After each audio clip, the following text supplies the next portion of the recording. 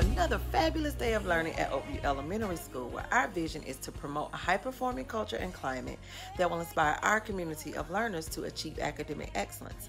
Our mission is to reach, to teach, and to equip, and our theme for the year is maximizing our potential. Let's pause so that we can recite our student creed. Here's my Oakview creed. I am an Oakview Elementary School student. I have great expectations for myself. I accept the challenge to become the best student that I can be. I am proud of my school. The vision of Oakview is to promote a high-performing culture and climate and to inspire our community of learners to achieve academic excellence. I accept the responsibility for my behavior and its results. I am determined to be safe, responsible, productive, and respectful. I have high expectations for myself and to reach my full potential. I will choose to be great. Parents, as we continue to have conversations with our district and our community about reopening school, I want to make sure that we're doing our part as a community group. Please make sure that you're continuing to wash your hands and keeping your family safe. While we're still in this pandemic season, we want to make sure that as our students prepare to enter the building, that they'll be entering safely. Also, it is almost time for MAP testing. We have one more week left. And so if you have not already sent your opt-out email, please don't forget to do so to Sabrina_M_Presley at DeKalbSchoolsGA.org. For those of you that are choosing to allow your students to come into the building for MAP testing, please go ahead and work with your students. Have them keep on a mask for the day, parents, so they can get used to having a mask on all day long. We will not be able to permit students to take masks off while in the building, so please have them do that. Go ahead and work with them on sanitizing regularly while they are away from home.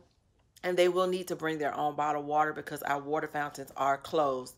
So I appreciate you. Be looking for more information as well. Next week, we will have our Georgia Milestones Parent Workshop to get you ready for that, to make sure that you are prepared to continue to help your students as we plan for state testing. Those are all the announcements I have for today. Let's have a great day, Oakview. Good morning, Oakview Owls. We are going to have a virtual vocabulary parade. Here's what you need to do. First, select a book you have read. Next, choose a new vocabulary word from the book.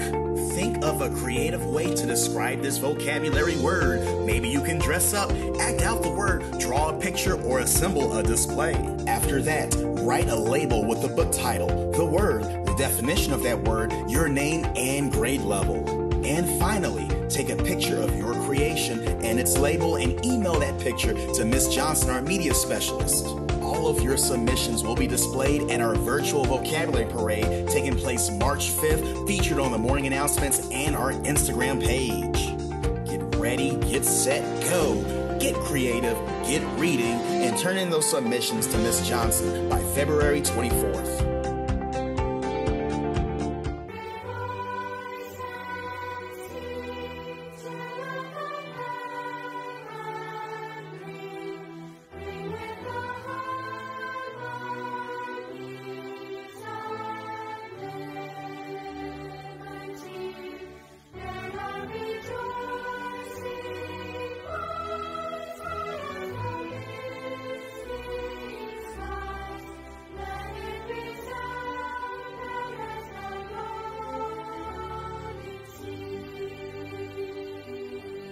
All right, boys and girls, we are doing something different for our Black History Fact for the day.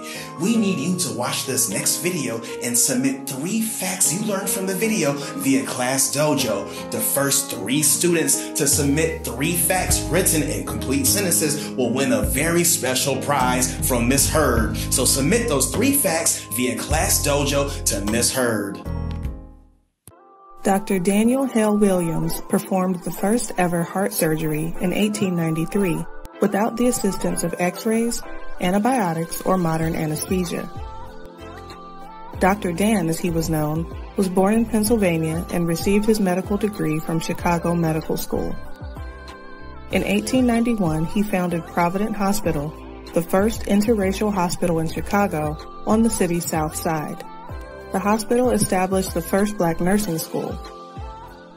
One fateful day, 2 years later, a young black man named James Cornish was brought to Provident Hospital with a serious wound on his chest. With his patient bleeding heavily, Williams saw only one option. He performed surgery on James' chest, fixing the severed artery, and then closed the wound. James was discharged 51 days later, fully recovered.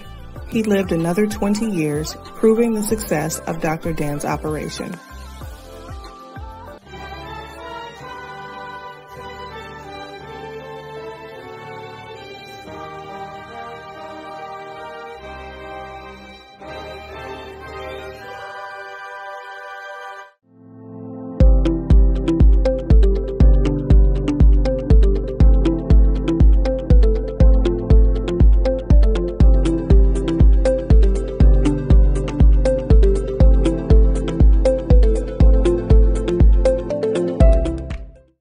Greetings, Oakview.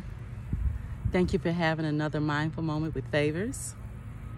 So wiggle your body around so you can make any adjustments so that you can be comfortable. Wiggle your feet, notice the floor up under your feet.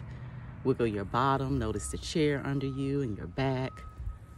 Make sure your spine is straight. Your spine are those bony discs that run down the center of your back. Make sure they are straight. Rest your hands comfortably in your lap. Allow your eyes to close. Now focus on your breath.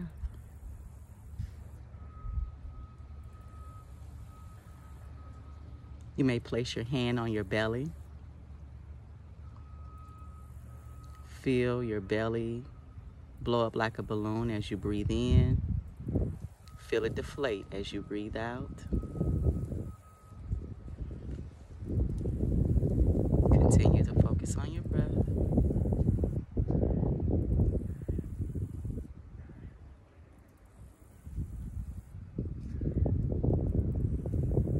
Allow your eyes to slowly open. Guess what, Oakview? Our minds are always racing with thoughts. Some of those thoughts are regrets of decisions that we made in the past. Some of those thoughts are worrying about what may happen in the future. Well, we can move our bodies and take mindful walks to help us reduce some of that mind chatter, some of that busyness in our minds. When we walk, when you take a walk, sync your footsteps with your breath. When you sync your footsteps with your breath, your footsteps begin to slow down. Okay, you begin to slow down, and then you begin to notice the ground under your feet, and you begin to know the busyness around you. Mindfulness is more than being still. Mindfulness is anchoring yourself in your breath so that you can have a more whole experience. Thank you, Oakview. Have a great day.